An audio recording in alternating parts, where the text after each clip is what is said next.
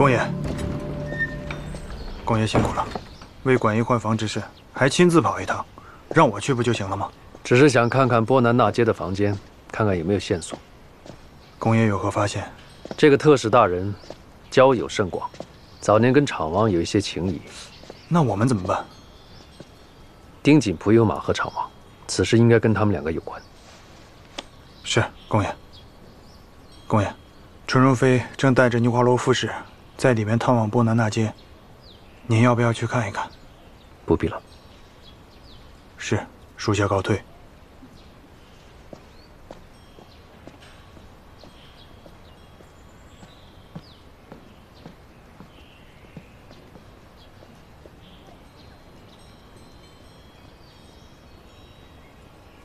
见过波南那街大人，您可以安心了吧？是。大人看来身体已无大碍，只是不知何时才能醒来。毕竟大伤了元气，总是要恢复些时日的。夫人费心了。等大人恢复的再好些，我便差人将他送回馆驿。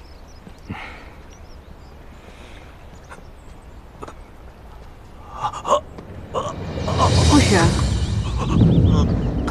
护使，护使，你怎么了？快去请御医。是。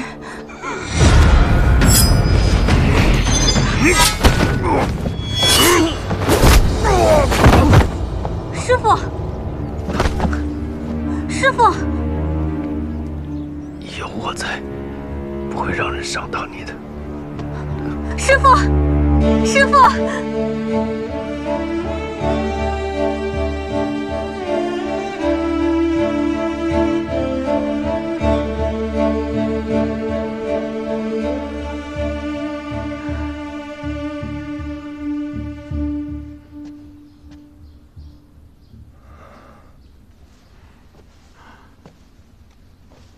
回禀陛下，青海公伤在手臂，而非心脉，又已及时止血，是以剑伤并无大碍。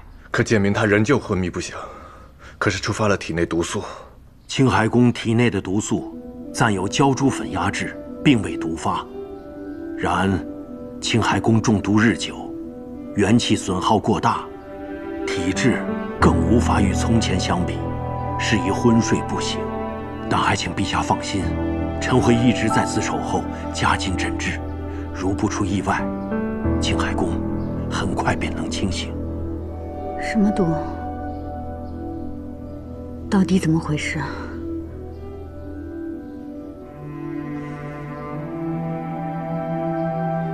随朕来。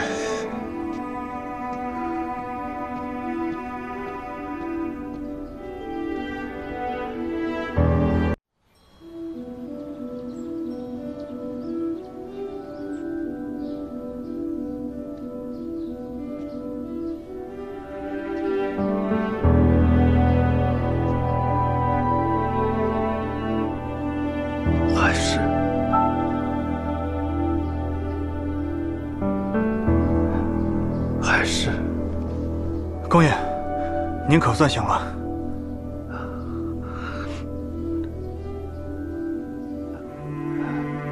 海市呢？纯如妃无碍，陛下已经将她送回凤梧宫了。我也多派了2队人马去凤梧宫守护，您放心。公爷，您尼华洛夫使呢？已经死了。死了？是，应该是中了毒，想必是施毒者有意而为之。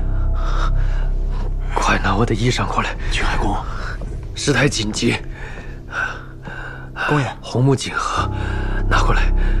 是。青海公，快！伤势颇重，拿衣裳过来。是。你刚受了伤，跑来做什么？尼华罗夫使死了。朕知道。死在昭明宫中。朕知道。消息封锁了。封了。但瞒不了多久。消息一旦传出去，尼华罗便会大做文章，发兵讨伐。是。要做好开战的准备。陛下，大征如今经不起战乱。臣请赴越州寻找狼环。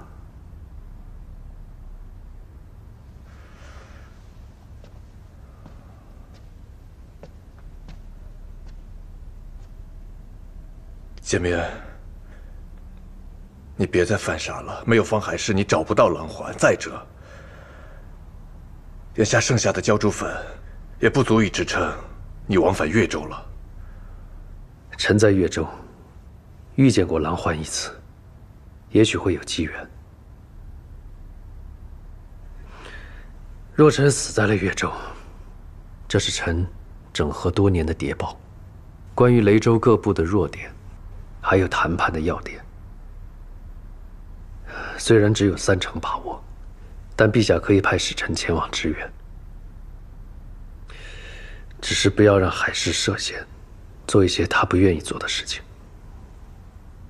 你当真要维护他至此？为了不让他为难，连大珍和朕，还有自己的性命也不顾了。臣以前教海市圣人之术，希望他可以明白处世之法，立身之理。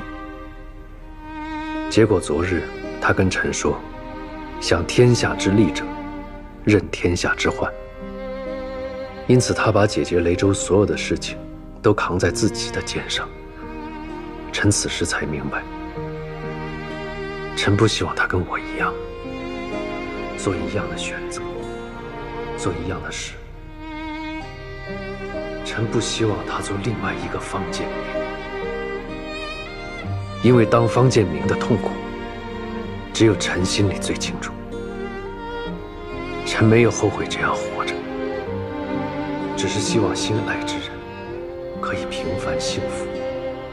唯独他的事，臣希望可以自私一点。若是朕，一定要让他去呢。那臣拼了这条命，也要送他离开大郑。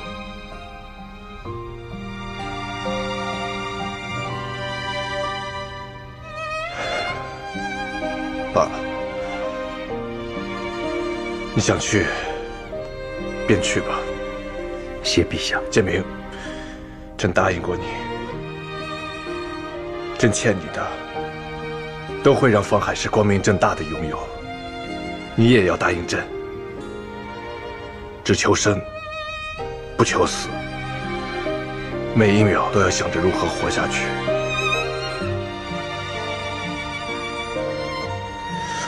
你回去吧，李御医给你准备了汤药，补足了体力，睡个好觉再出发。